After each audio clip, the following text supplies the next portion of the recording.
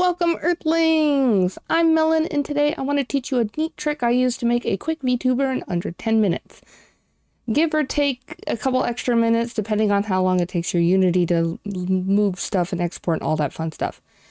The original script I had planned to do would have had an overlay of me walking around the screen, easily pointing things out, but unfortunately my VR equipment is stinky poo-poo. So, I hope these still photos I took will do the trick. The tutorial I'll be doing will be going over some quick basics of converting a complete VRChat avatar into a VTuber. The things you'll need will be linked below, as well as credits to the absolute amazing Kinematic, the creator of the Nova Beast model. And just as a heads up, I will be going just a tad fast, so make sure to pause and rewatch parts. Go at your own pace so you don't miss key instructions. Everything will be clean cut and straight to the point. If you thought this tutorial was helpful, please like and subscribe. Maybe even check out my live content over on Twitch. By the time that I get done with this silly little tutorial, you'll be able to go from having your fun VRChat avatar and then on to, you know, stuff like this. No, I'm not okay. Yeah, I have to restart my VTuber. Hold on. I died. I have to sneeze. So without further ado, let's go ahead and get started with step 1, making your VRChat avatar. There are tons of tutorials on YouTube that can help with this, and I have linked some channels below that are really great for this. My tutorial will start right after you have completed and uploaded the avatar to VRChat. I do recommend having some Unity and Creator Companion knowledge, as what I'm teaching is a bit more on the harder side, but if you're a quick learner, then hopefully this tutorial will be of use. Go ahead and start off by saving your scene up in the hierarchy up in the top left. Start by saving your project because it is very important. Right-click on your scene, click Save As, and give it a name.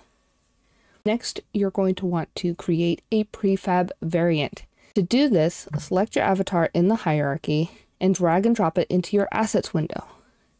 Click Create Variant if a prompt shows up. After this, once you're all done, right-click on your prefab that you just made and export your package. Make sure to put it somewhere where you can find it, for the love of God. Go ahead and close down Creator Companion and open up your Unity hub. This is the OG Unity before Creator Companion. You're going to want to create a new 3D project with the version 2019.4.31 F1 and give it a name. If you don't have this version, go to Installs on the left, click Install Editor, Archive, and click the Download Archive link to go to the web page. There you will find the version you need. Once you find it, simply click Unity Hub to install it into your Unity Hub. Once the program has opened, you're going to want to start importing all of your stuff in. Starting with the UniVRM file, you'll want to import the UniVRM .97 file.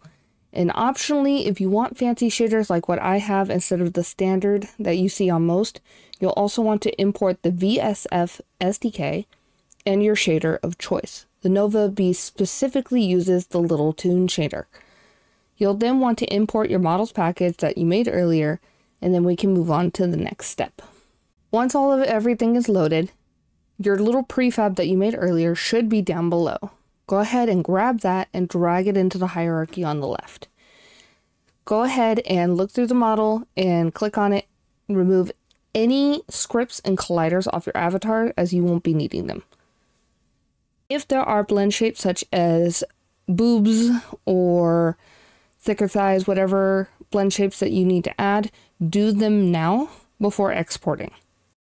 If you have any clothing or objects you attach via VRC Fury or other methods, you'll want to unpack them and attach all the parts manually, because those programs will not work here. If you already did it manually, then good for you. I'm too lazy for that, and I'm sure there's other methods to doing that, but I don't have that knowledge.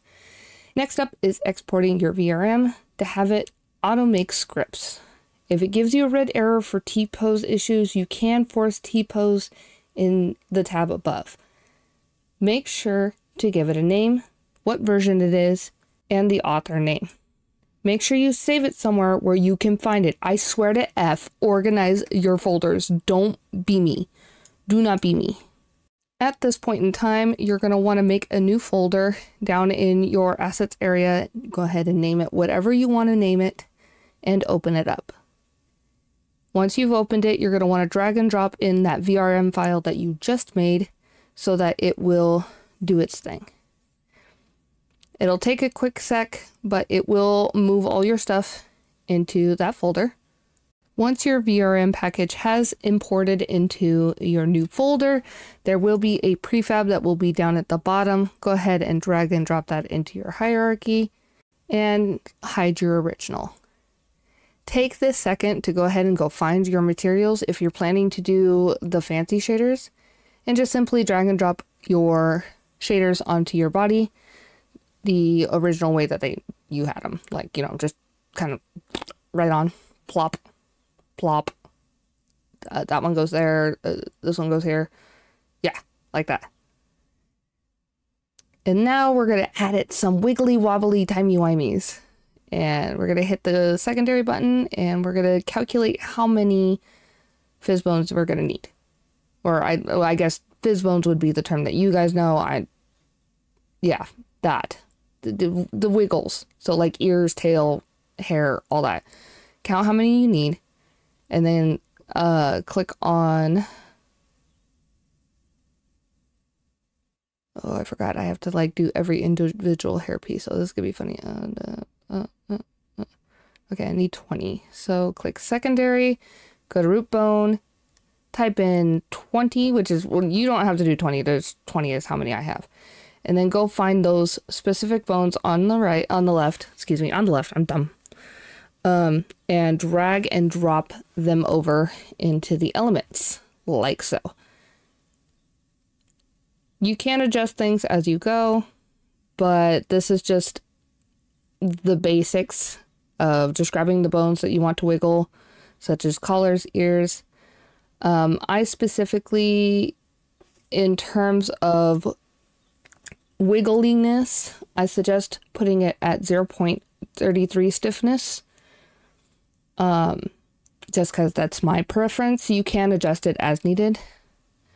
But we're on to the final step, which is simply clicking on your avatar, scrolling down until you find the blend shape, double clicking it, and then you're going to get this prompt. If you don't see a picture of your avatar down at the bottom, try clicking the double line thing and maybe a photo pops up. I'm not quite sure, but this step's pretty simple. You click on A, E, I, O, U, and so start with A, and then click on open up body and go find the blend shape VRC,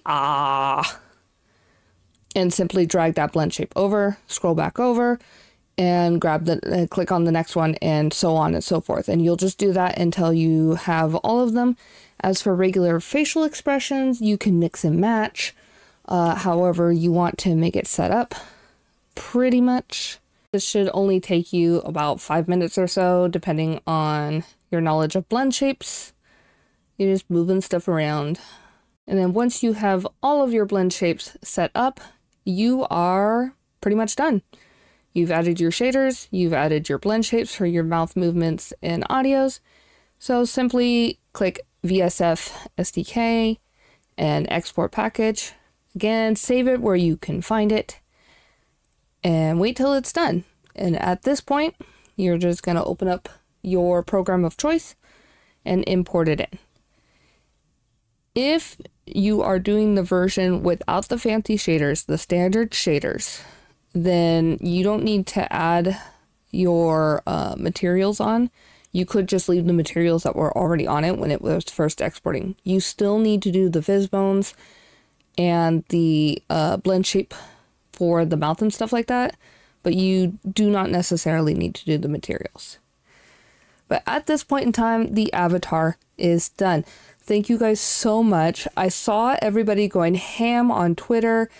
I was so excited to make this for you guys. I hope you guys were just as excited as I was, and I'm super grateful that you guys popped by to check out my video. If you have any questions or any notes or anything that you'd like to add, feel free to drop them in the comments below. And if you'd like to check out some of my live content, don't forget to drop a follow over on my Twitch at www.twitch.tv/Melloniac, MELLONIC. I also have Twitter and other social medias that you can check out, such as TikTok and all that. The exact same name, super easy to find me. And yeah, thanks so much for joining me today. Bye!